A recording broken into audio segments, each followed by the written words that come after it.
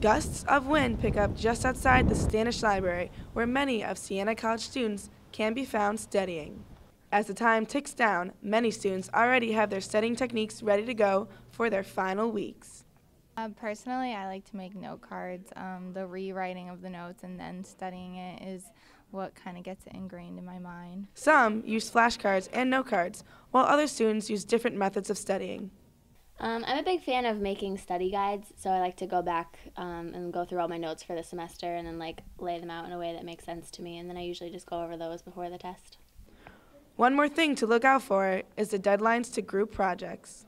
I feel pretty overwhelmed. I have a lot to do, between finals and then final projects. It's kind of all seems like it's crammed into the end. Out of the 3 floors, the second floor of the Standish Library is where groups can be found spinning with ideas. As some students worry about their finals and group projects, most are looking forward to Thanksgiving break. Yes, I am excited for break. I love turkey. Students are studying hard for the reward of break afterwards. Taylor Alfonso, The Green and the Gold.